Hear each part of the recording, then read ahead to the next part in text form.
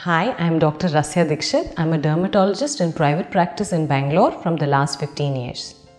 Today is the generation of stem cell technology. So there is a lot of buzz and hype around how stem cells are the next new things for everything, from nerve regeneration to hair restoration. But let us look at what the technology has arrived all over the world.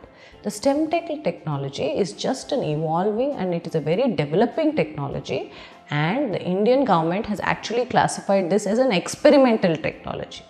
Stem cells have the capacity to regenerate and build and regrow new hair cells, which is very interesting because when we lose our follicles, and then you want to regenerate them, get a new follicle, we obviously both the patient as well as the doctors are very excited about this evolving technology. However, it has not yet come into practice, and whatever is being used currently in India under the name of stem cell technology is still a very evolving and under-researched area. So, stem cell technology, the answer for me there is very promising. Hopefully, we will have the keys to hair treatment in the future, but right now it is just a research project.